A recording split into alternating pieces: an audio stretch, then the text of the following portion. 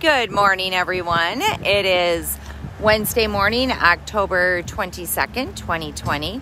I'm Lisa Otto. Jen Lepkowski, 21st. Oh, 21st. Oh, thank you, Jen. And in the Geneva Shore Report, we are here at the Lake Geneva Municipal Pier, and it looks like we have some training going on, some dive training.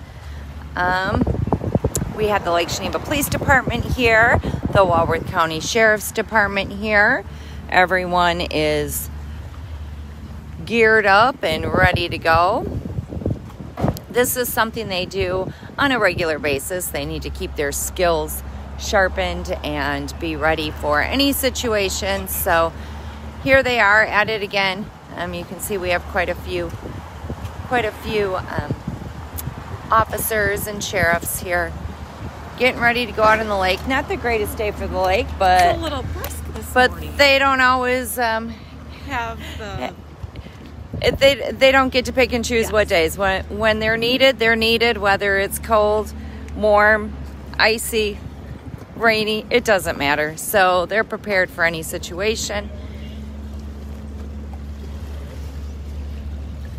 We have a great department here in Lake Geneva and the Walworth County Sheriff's Department.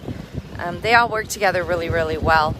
We're very fortunate. All of our surrounding communities, Yes. all of the departments work really well together. So this is great to see, and there they are getting ready to head out on the lake and do some training. So if you do see all this commotion going on, there's no issue, just some routine skill sharpening.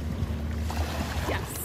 So here we are at the Lake Geneva Municipal Pier on Geneva Lake, and hopefully they have a good day out there. It's not too windy, so that's good. That will help. It could be warmer, but it's not that cold. I wonder what the... So there you have it. I'm Lisa Otto. Jen Lepkowski. And the Geneva Shore Report.